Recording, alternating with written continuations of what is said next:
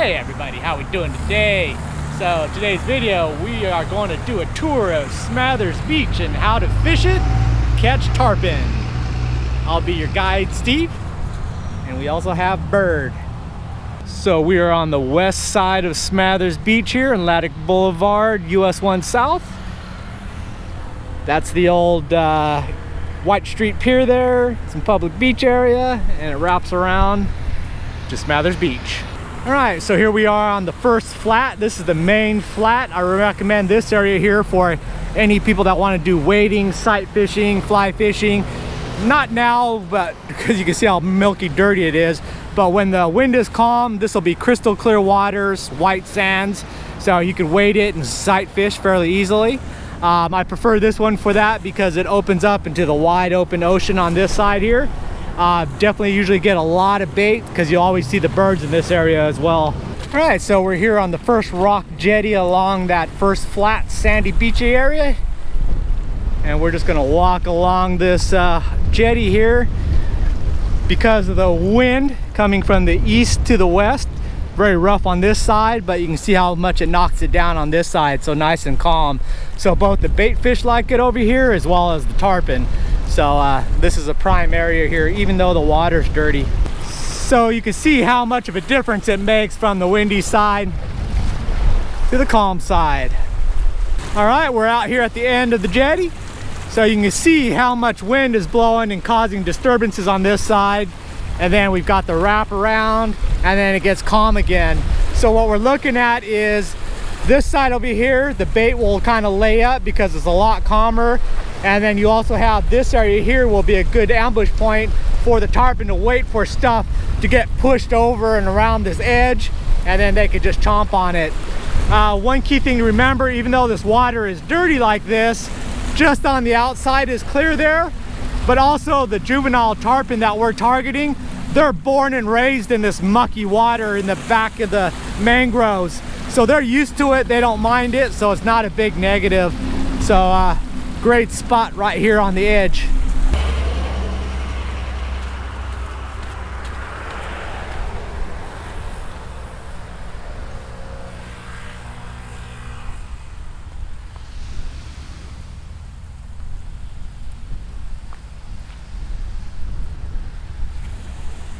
There's a jetty about halfway along the beach there. It doesn't go out as far. I don't really hit there. Usually it's a very tourist packed area, so I don't worry about it. Then you got all the beach here. And then we get to the last jetty, which is the second place I generally will fish. Although we have beach, it's basically imported sand that they come out, dump it, spread it. And then every morning, as you can see, they come through and filter out all the seaweed. Otherwise it stinks up to high heaven. But the actual water part of it is a mixture of hard pack on the bottom, then it goes to man-made sand that gets spread out, and then natural silt, which this would pretty much be consisted of, is silt. So that's why anytime you get these breezes coming out from the open ocean, you're gonna get churned up brown water. So most species of fish don't really care for it, but the baby tarpon don't mind it at all. It's nutrients for the minnows and bait fish, so they'll stack up in here like crazy. And in the afternoons when the tourists are gone, the bait fish will move up, and so will all the predator fish, jacks, tarpon, snook, even redfish occasionally. Okay, here's the last jetty on the far west side. Windy side, calm side. Be careful when you're walking through here. These type of rocks can be very sharp, very uneven. The good thing is they're pretty much concreted in spots, so they're not like roly-poly, but very uneven. But the water ones get covered in slime, so it can get very slippery. I don't recommend coming in flip-flops. These suck when they get wet because my feet slide around. Much better to bring tennis shoes or wading shoes, something with some grip and support. But we're out towards the end here. Take a look. Calm side, rough side. Same deal with the current wraparound ambush spot. The other thing to keep in mind is when the wind is coming out of the east, I like to come to this jetty since it's the first one. That provides the first amount of protection, so all the fish out in this area will come behind this one to hide out. And just like freshwater trout fishing, they like to go into the front of the pool because the fish in the front gets the food first. So that's why I like to target this way, especially in the conditions like today. So as you can see, it's 5 o'clock. This is after the time change, so you can kind of see where the sun is now. This is probably even earlier than I'd recommend coming out, but if you want to come out and walk the beach, hang out a little bit, but probably halfway between there is when I would actually show up, since I know where I'm going to be and what I'm targeting. But you can come out and just start scouting out the beach and these jetties. Look for the little dimples of bait. Might get lucky and see some tarpon rolling, but usually it happens a little bit later. But definitely look out and see if you can find little dimples, little flicks. If you can find the bait, you're gonna find the fish. Oh, well, since we've got time, the outfit of the day, we've got the All About the Bait company logo black cotton t-shirt, $15, free delivery, no taxes unless you live in Florida. And then one of the new All About the Bait company logo hats. Bunch of different color options. Check those out, allaboutthebait.com. You could also walk the boardwalk or malecone right along the edge there and just see if you can spot sight fish for anything. I generally don't find much right along the seawall because it's kind of nasty brown water from all the weeds deteriorating, but I do find schools of pilchards running the edge there, a lot of little sharks and rays and stuff, but you might see some tarpon or snook running along there as well. Yeah, check this guy out. Nice Spanish mackerel. Just jumped out, tried to catch a bait. Look at that. I'm catching it. I don't even have this fishing rod. Nice Spanish. Get.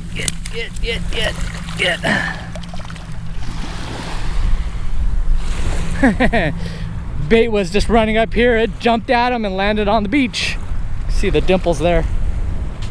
Okay, it's 5:30. That's roughly where the sun is at. That's the beginning of my fishing time. So what I'm gonna do is just sit here and just scan the waters. I'm looking for our bait. I don't necessarily see them, but I see the little ripples in this corner. I'll see them busting out of here, getting hit by fish. And then of course I'm looking for tarpon rolling. Where the tarpon are rolling will designate where I'm gonna start fishing. See all that bait getting busted on, they're getting chased by something. Oh, little pilchards. See them got stuck in the rocks. Oh, see? Boom, just right there at the shoreline. Just getting hammered by schools, probably jacks. That's what we're looking for. All right, just saw my first tarpon roll right in that spot there. I can see some little bait getting busted on right there. So that's where I'd walk over there and start casting. And you can see where the sun is at after that first tarpon roll. So getting into the magic hour time. All right, sun is setting. So right in the beginning of the magic hour, when that glare of the direct sun is gone, this is kind of like the prime time. So what I'm looking for is those spots where I saw actual tarpon rolling. Not seeing a ton of them. I've seen a few out here, just the one around there. Seeing a lot of bait getting pushed up right along the beach there. So my things would be is to work the outer edge there, sight fish any rolling fish, and then I would probably transition to this corner, and then I would start walking the beach where I saw a lot of bait getting pushed off in that area there. So now's the time where you got to really make some decisions and really go after your best looking spot. The other thing I look for is the ripples are all naturally going the same way, but then you'll see the wake of a school of bait fish kind of going against it. It really stands out, and then I'll be throwing at those as well. So that would be my strategies to choose from.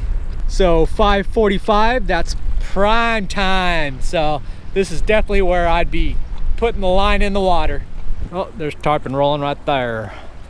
So the majority, oh, another tarpon rolling right there.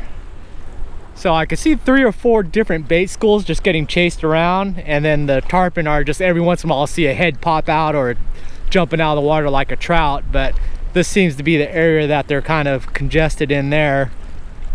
Every once in a while I'll see a bunch of bait schools get pushed up along the beach, but those might be jacks.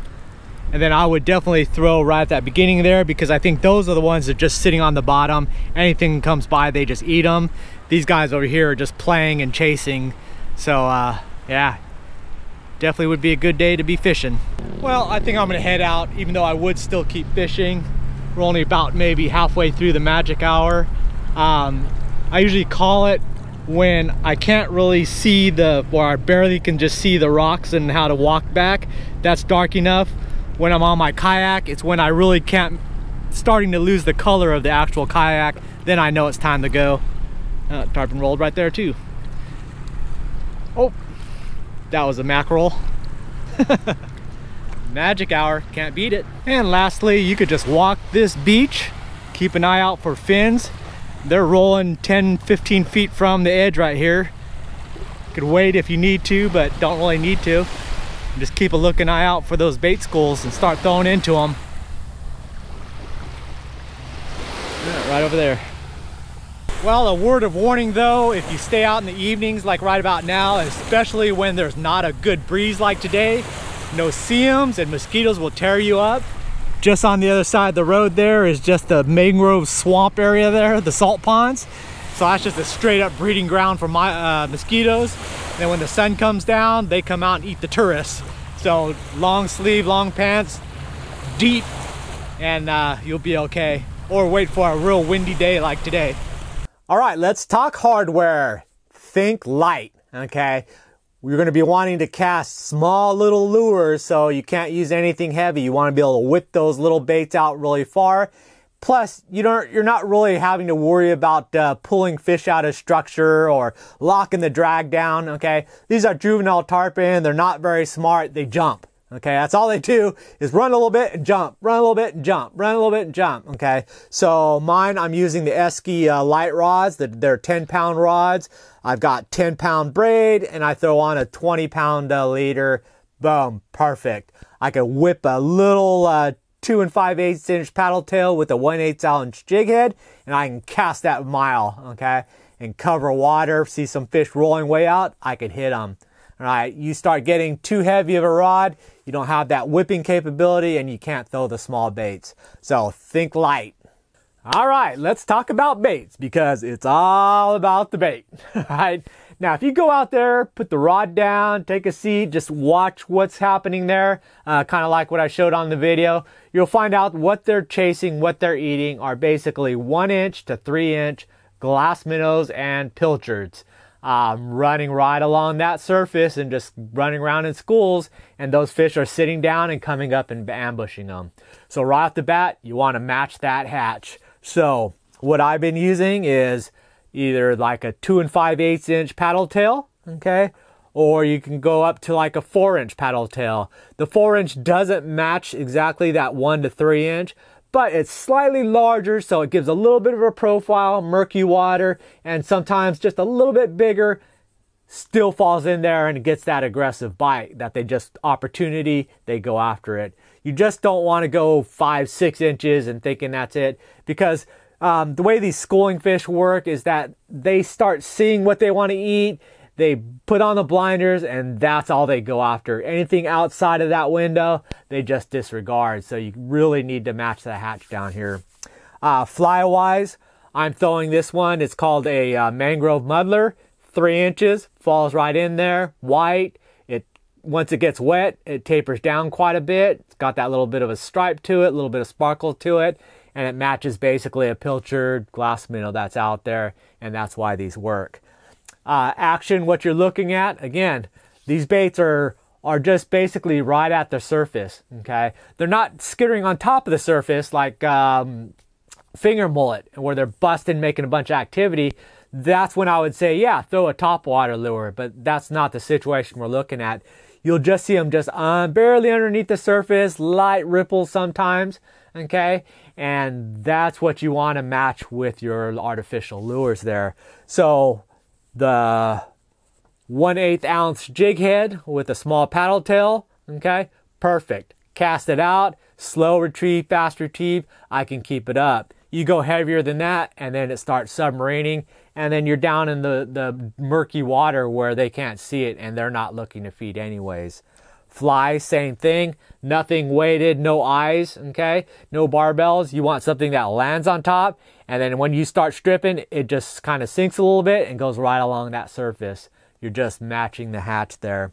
Now, normally I'm a live bait guy. I would say, yeah, go out there, throw a cast net, get some of the bait that's right in where you're fishing, and put that out there. The problem being is in that basin, there's thousands and thousands of bait fish in there, and there's just schools of them, okay? And it's kind of milky, dirty water there, so they don't have the exact great visibility. So you live bait one on a hook, throw it out there amongst thousands, what's going to happen? Okay, your odds are 1 in 1,000 they're going to pick your lure. You go to the artificial and you can just cast it out, bring it in, cast it out, bring it in. You see a fish roll, you keep putting it in front of their face until that time they come up and they see your bait and then they grab it. It just increases your odds. So that's my kind of breakdown. That's kind of what I figured out works there. So it's all about the bait. Alrighty, so that's how to catch a tarpon here on Smathers Beach in Key West, Florida. I don't think I can make it any easier besides me going out there and hooking one up and handing you the rod. Hopefully you found the tips helpful. I imagine you can use these same things in your home waters up and down the Keys or anywhere in South Florida. If you did find the tips helpful and you want to support the channel, come check out my web store at www.allaboutthebait.com. Sell cool fishing gear, but also, more importantly, I got the jigs and the pedal tails you need to catch these tarpon down here, so check those out. Also, if you want to support the channel, check out my Patreon at Key West Kayak Fishing. And otherwise, thanks for watching. Keep an eye out. My next videos are going to be about how to rig up those live pilchards, plus how to catch the cirro mackerels in the channels. Bye.